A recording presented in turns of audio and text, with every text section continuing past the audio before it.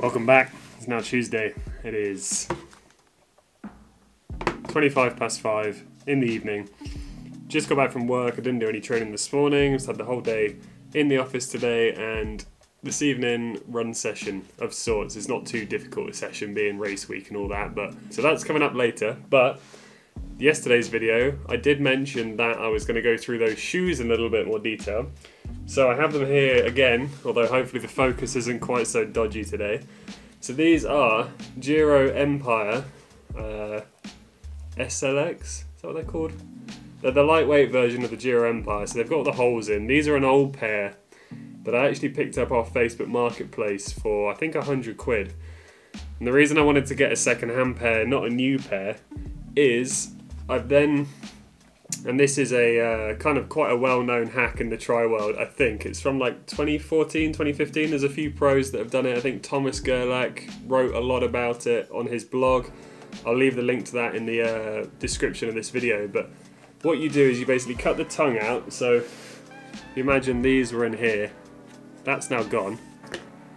You then remove the regular laces and replace them with elastic laces. And what that then leaves you with is a shoe that you can slip your feet into that's really aerodynamic because it's a like low profile shoe without any straps or boas or anything on it, and it's kind of easy to get in and out of during a race, and also it's really light compared to any shoe I've used in the past. I think these come in at like under 200 grams a shoe, which is mental.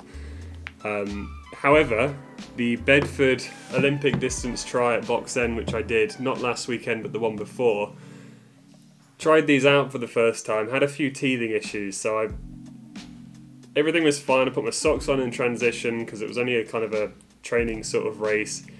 Ran out of transition across a load of wet grass where it had been raining, and then when I tried to put my feet in these, I basically couldn't get my feet in. I had Velotoes on as well, which I think was causing them to be even kind of the opening even smaller.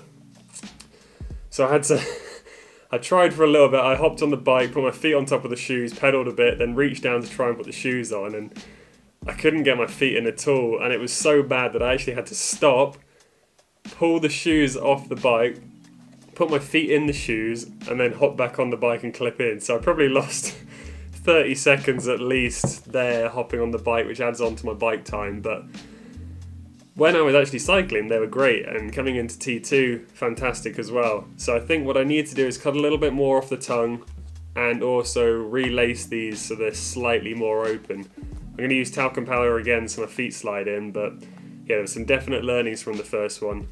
I did actually buy another pair of these to start with, which are these ones here.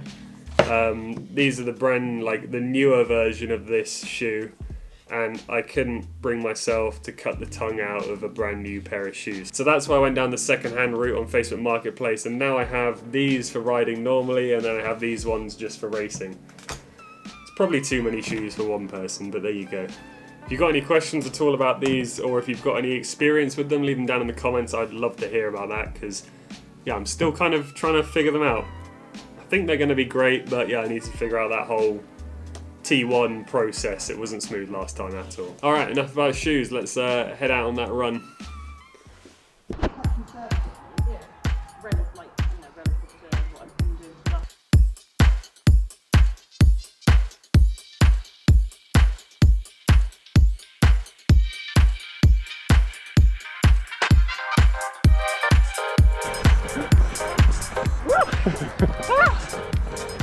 Good running. I'm done. That was 4x k, well, 3.5 minutes at sort of 3:40k pace there or thereabouts. Minute and a half steady jog recovery. These guys are doing 5x k with 3 minutes recovery, so much faster. We'll catch up with them after. Mark and Catherine about to finish their last k. 10. Good running. 25. 3:30. Yeah. Okay. So that. Yeah, it's alright. I was just taking a bit easier than you guys. 3:10 finish. That was doable. Yeah. So I said now. The 3:35 from Catherine. I think it's quite hard to do. Nice six pack. Thanks. Wrong way. I just think wrong. It's on the menu tonight.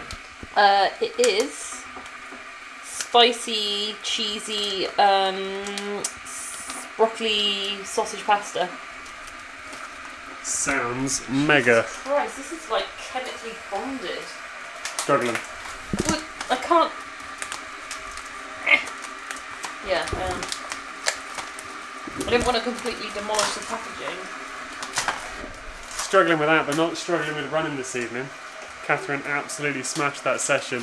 I don't know how well I described it earlier. Goddamn kettle. Anyway, you had like 5k, didn't you? Yeah. With 3 minutes recoveries, and you brought the last one in 3:35 k Yeah. pace. Yeah. Which is mental, being as like this time last year for those sets you were kind of doing what, high 350s? Yeah, probably 3:55 average, Yeah. whereas that was... So that's a big old improvement and just goes to show what consistent running can do.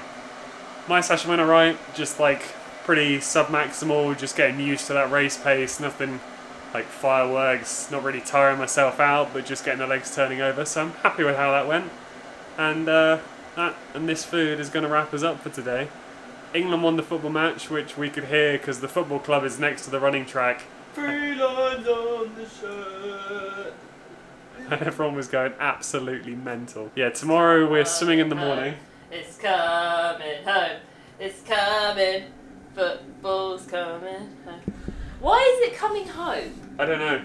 Oh, is it because like football was invented here, therefore it's coming home? Yeah, although kicking a ball around the field, it's hard to claim ownership of that, isn't it? Anyway, sidetracked. We're swimming tomorrow in the morning.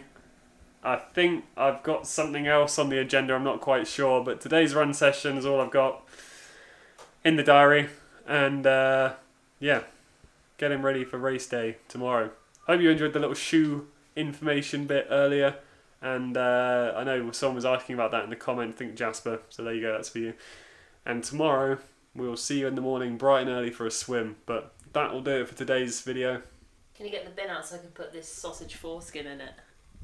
On that bombshell, if you've enjoyed the video, subscribe, leave it a like, drop any comments, any questions you might have, and we'll see you tomorrow. Bye!